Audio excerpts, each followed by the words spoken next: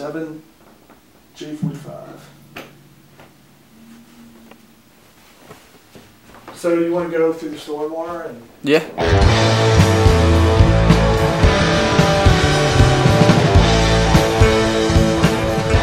was a lot easier back then. You could drive around the pawn shops, and I might find 2 or 3 deluxes, and I would buy them for a couple $100 and sell them for a couple $100 more.